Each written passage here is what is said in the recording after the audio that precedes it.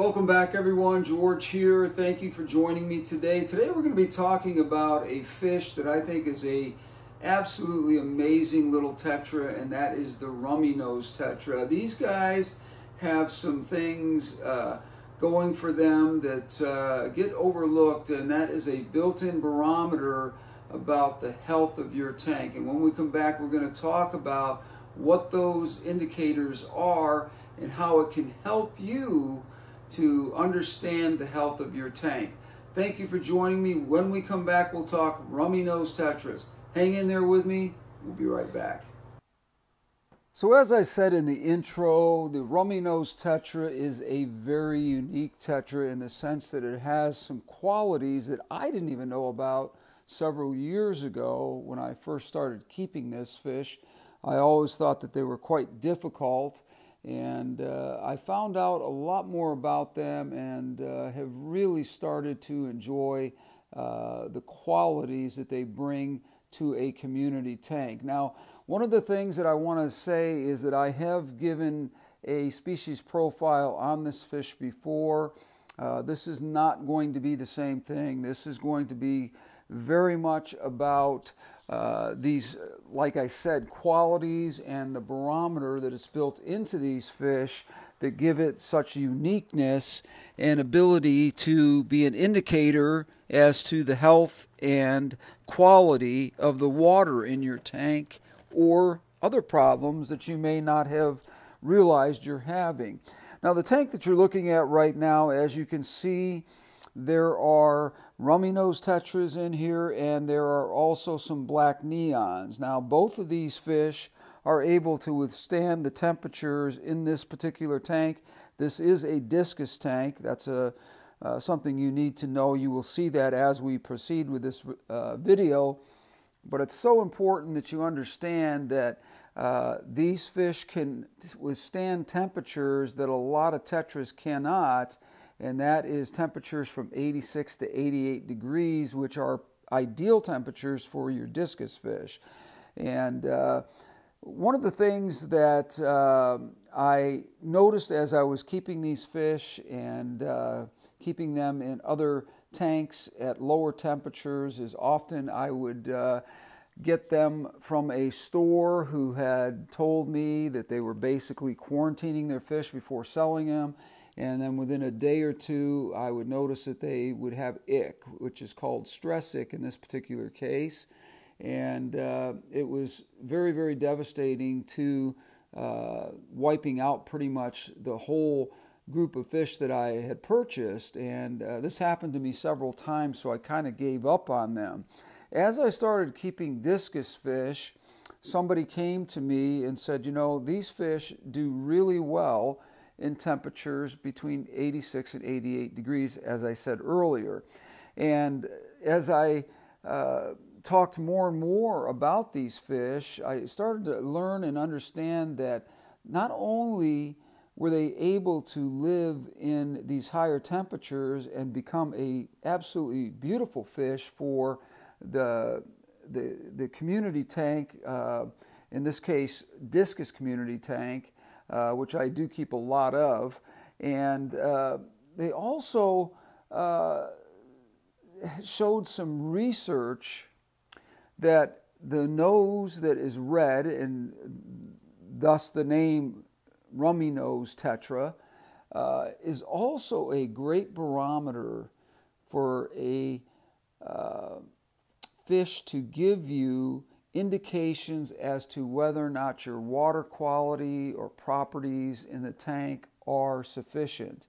Now, I know that sounds strange, but it is absolutely something that you can see and something that many, many people have validated to me as I've learned more and more about this particular fish. Now, I love this fish for many, many reasons. It's obvious that if you've picked a tetra for your tank, rummy nose would be an ideal choice. But again, as I said, they come with some difficulties, and I don't recommend them for beginners. But for those of you who are keeping fish and have not decided on exactly what type of Tetra you want to keep with your discus fish, for example, I would suggest to you that the Rummy nose Tetra is an absolute perfect candidate for that community tank.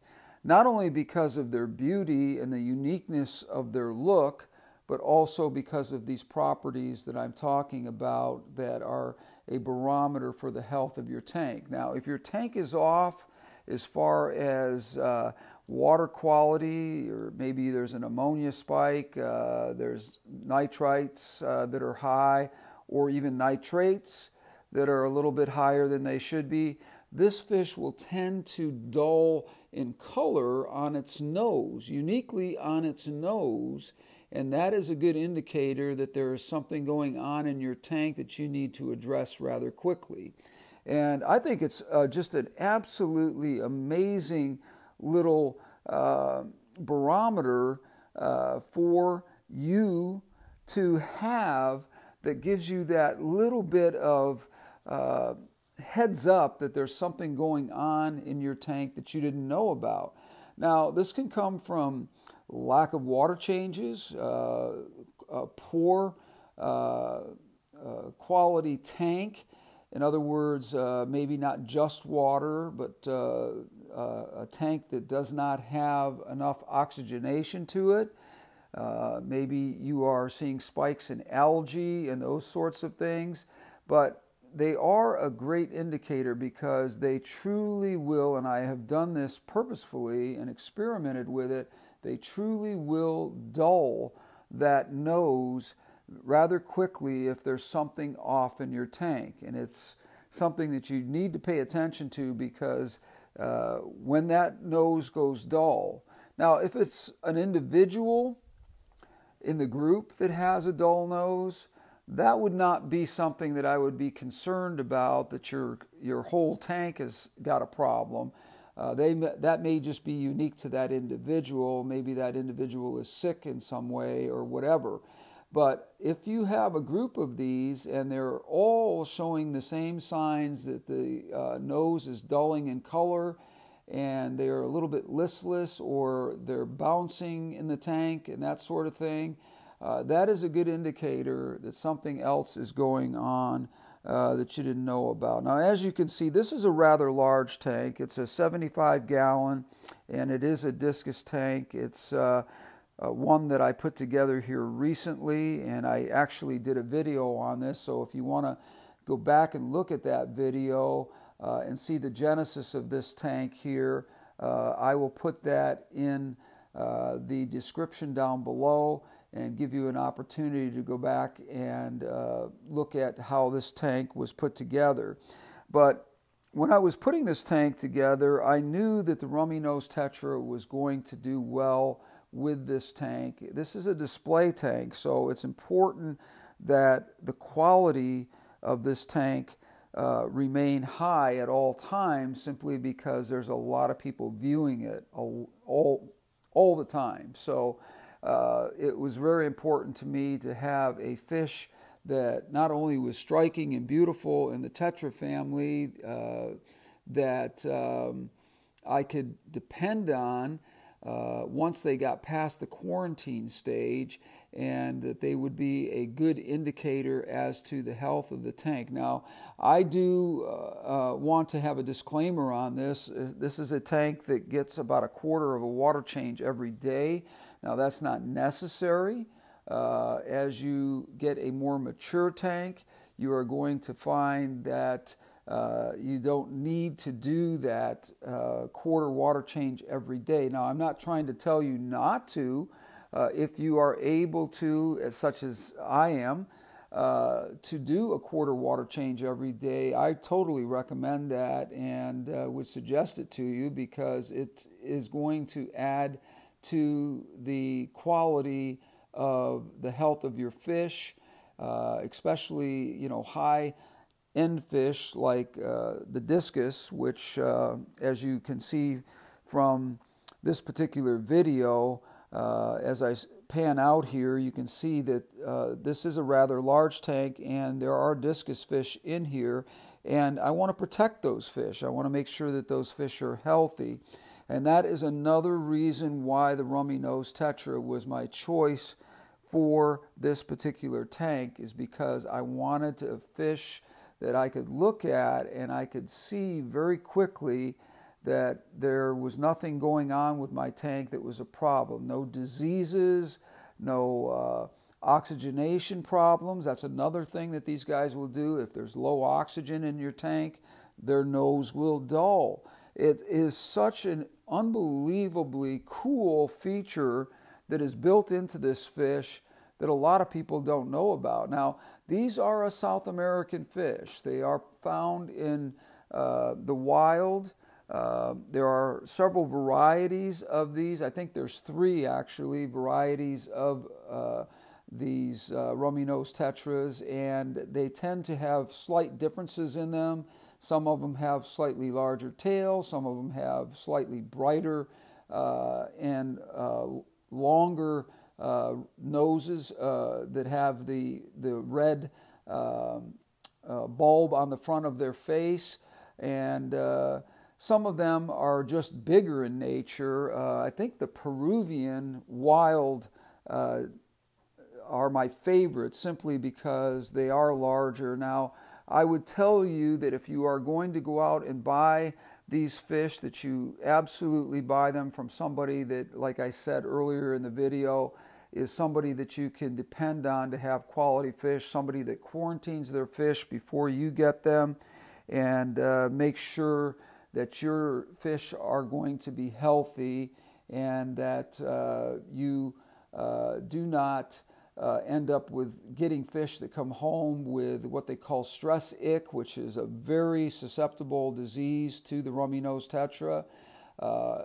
The temperature, as I said earlier, can really help with reducing the possibility of that. If you can get them home and get them into a quarantine tank and slightly raise the temperature daily for the week or 2 that you're going to have them in quarantine before adding them to your community tank, I would ratchet that temperature up to that 86 degree to 88 degree point, because these fish will tolerate the temperatures, but they will also not get ick, which is one of the most susceptible things to this fish, because it cannot live in temperatures at 86, at least not the variety of ick that we're talking about here. And also in your quarantine tank, what I would do is add a little bit of Paragard by Seachem. I would do that for at least 3 days to make sure that these fish get off to a really good start. It's a very mild medication that I use for all of my quarantine tanks, regardless of whether or not I know of any kind of problems with parasites or ick or any other diseases that are just starting out or not evident in the fish when you first buy them. So as I said, if you're looking for a beautiful Tetra, the Rummy Nose Tetra is an absolute perfect candidate.